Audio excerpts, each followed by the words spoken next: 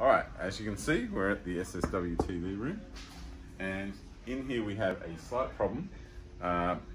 There's 4 workstations here, and what we'd like to, when you're demoing a video, throw it up there. Now, you could have a HDMI coming out and keep plugging it into different people's computers, but even when you do that, you have to stuff around with Windows sound and then switch it, and then you have to go into Premiere Pro and do the same thing. It's a big rigmarole where what you don't want to do is hit a button and it just does it. So we're going to make it so it's easy for all 4 workstations to throw it up there, and the way we can do that is with this focusrite. So this is a few $100, and this will be one on each of the 4 workstations, and that takes the sound up. Okay, so that's audio, but that doesn't take video. So then we've got this guy. What's the name of this? That's an ATEM Mini Pro from Blackmagic. Okay, there we go.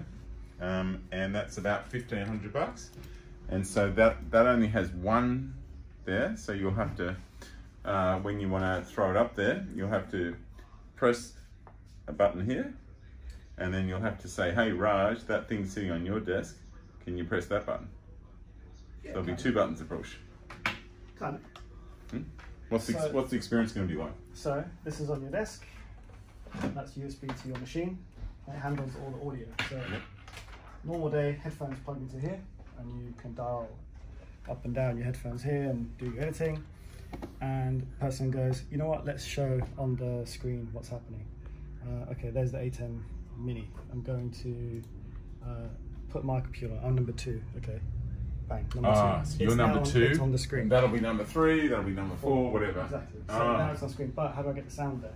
I come here. Go, oh, let me just get the audio there, and I increase the monitor output, because there's 2 outputs on this. Right. There's one for headphones, and there's one for monitoring, which either go to speakers, or in this case, I'm sending them to this box.